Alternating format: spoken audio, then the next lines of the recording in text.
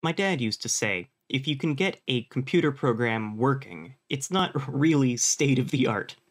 As soon as something works, people have ideas to make it work better, but those ideas start out not working at all.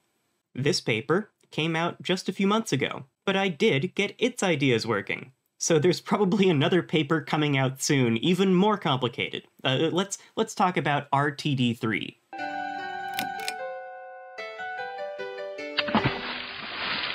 But before we talk about RTD3, let's talk about why I need it. Last time I presented my predator-prey reinforcement learning project, it looked like this. The blue prey here is frozen, it can't move. The red predator here is moving at a constant speed, and at every time step, it gets an observation, a picture of what it's looking at. The predator's last 8 observations are fed through actor and critic, a reinforcement learning algorithm with 2 models, sort of like our brains have 2 halves. The actor chooses how much the predator turns left or right, and the critic guesses what reward the predator will get for it. If the predator eventually catches the prey by bumping into it within a time limit, that's a reward. Otherwise, the reward is negative. That's a punishment. After hours and hours of training in this little maze, the predator can catch the prey quite often, even starting from far away. But if it works, it's not state-of-the-art, so let's overcomplicate it. First of all, inputting the last 8 observations shows I didn't quite understand recurrent layers at all.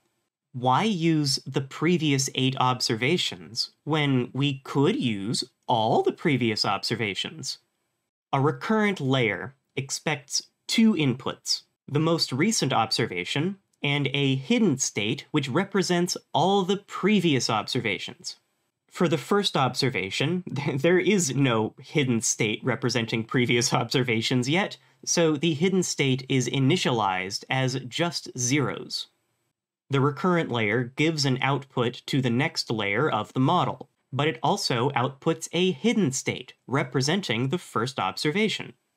Next time, we give the recurrent layer the second observation, and that hidden state representing the first observation. It gives an output to the next layer, and makes another hidden state representing the first 2 observations, and so on. Eventually, we give the recurrent layer the 100th observation, and a hidden state representing the first 99 observations. And the actor and critic both have a recurrent layer, so the predator has 2 hidden states to keep track of. Okay. Now let's complicate in another direction. Professor Jun Tani at OIST had 2 suggestions. The predator should choose how fast it's moving, and it should have an energy which goes down faster when the predator moves faster. The predator shouldn't lose after some arbitrary time limit. It should lose when it runs out of energy. These changes introduce interesting choices. We should be seeing the predator and prey deciding if sprinting is worth the energy. And I eventually got it to work by adding speed, energy, and previous action to the observation state. So now an observation is a picture and 4 numbers. But the training was unreliable, and when it worked, it took hours to work. Often the predator would just slow down to a stop because its punishment would seem minimized.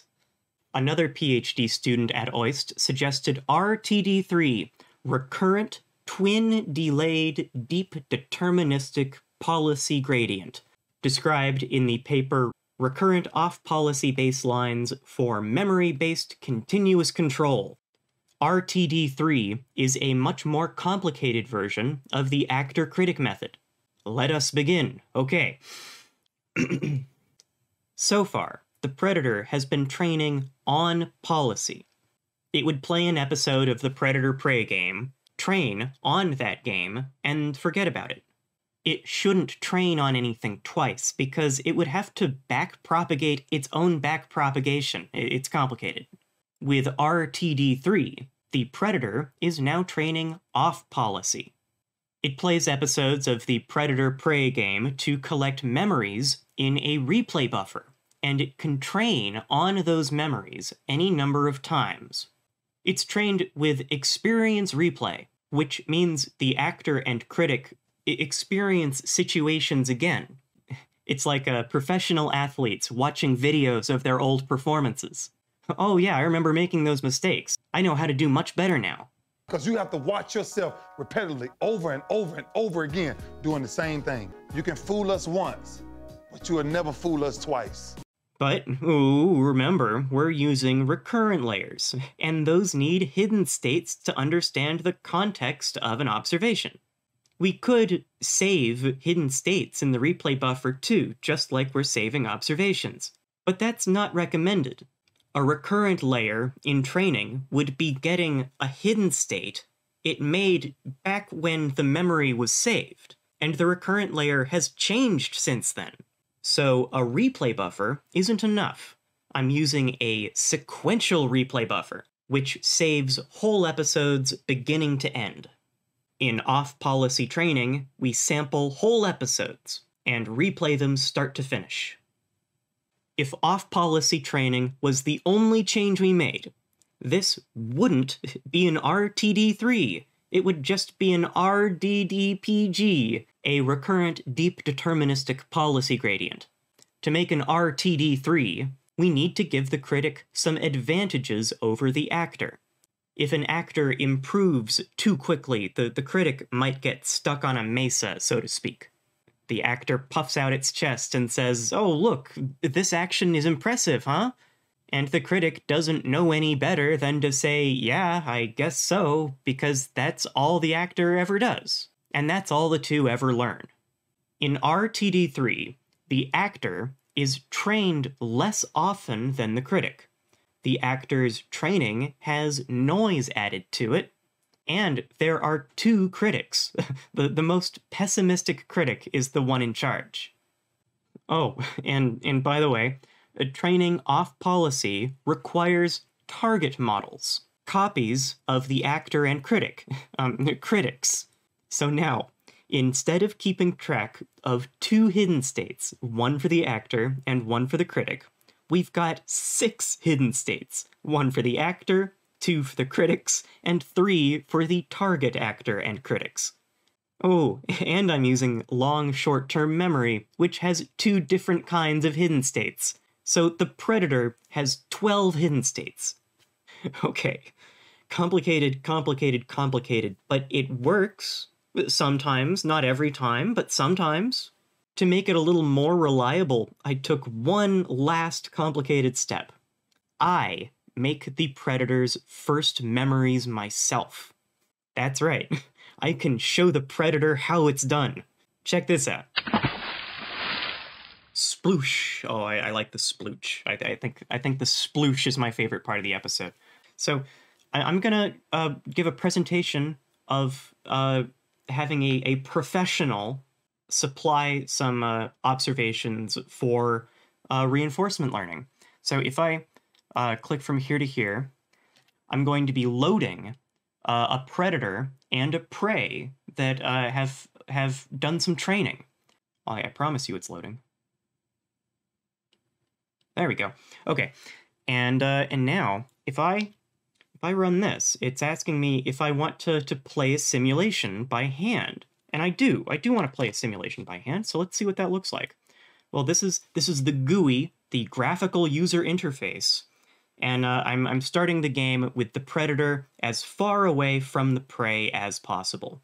This is Pie Bullet, by the way. I have an episode about that. I have a Talking Squid video episode about a lot of stuff. But we're not supposed to be able to see all this from above. Here, this is what the predator is looking at. the predator is just looking. It looks like it's looking at a wall. So it's looking at this corner here. So if I say I want you to change your yaw, I want you to move a little bit, and I want you to go fast. Well, it moved a little bit, and we're getting a different kind of observation. So let's keep doing that. Oh, look, now I just turned a little bit to the left, and now we can see a little thing that's blue way over here. So let's go toward the blue. We know we squidlings outside of the simulation, we understand that the predator is going to get a good reward if it collides with the prey. So let's move a little bit to the right. We'll turn a little bit to the right, and then we'll move fast. I think I moved too far to the right. So let's move a little bit to the left, and there. Let's just keep moving forward. Oh, but I forgot to mention the prey. It's moving. The prey is moving as well. So every time we take a step, the prey is taking a step too. So the prey might see us. The prey has already been trained. So every time we're looking at it, it might be looking at us, and it might say, "Oh, I don't want him to come near me. I want to go that direction." So let's. This is fun, isn't it?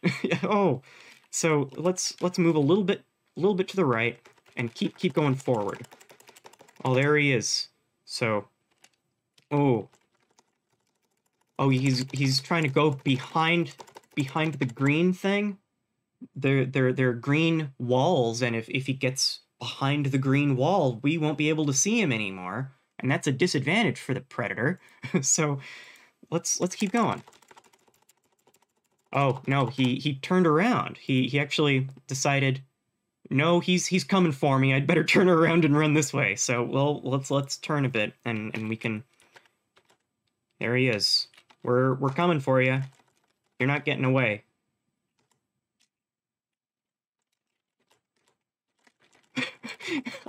So when I've been playing Wario World or Chibi Robo, I was training for this. I was training to do the reinforcement learning for my robots.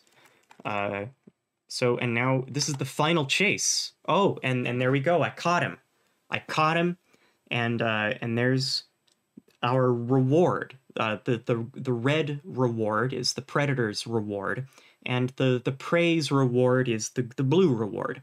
So over time, the predator said, "Oh, I'm getting really close to this guy, and I eventually am going to touch him, so I'm going to get a nice reward."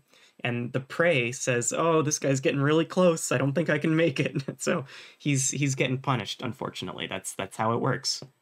Oh, what an experience. Okay, but go back to the squid. I am the squid, but go back to the squid. Okay. Sploosh. Sploosh is how it works. Sploosh again. This looks a little biological, doesn't it? The predator sees the prey and chases it. The prey sees the predator and runs away. Eventually, I want this maze to be more complicated. That's a more interesting interaction. But I also have so many other ideas to make this more complicated. What if a collision didn't end the game? The predator just takes some of the prey's energy. And what if there were multiple predators and multiple prey? So they had to work together or even betray each other. Ooh. And what if they could have kids? I'm imagining a long, long simulation in a big, big arena where generations upon generations of predator and prey duke it out. That sounds pretty state-of-the-art. Bye-bye. By the way, I've got a Patreon at patreon.com/Thinkster. I want to thank all these squidlings and elder squids. Thanks.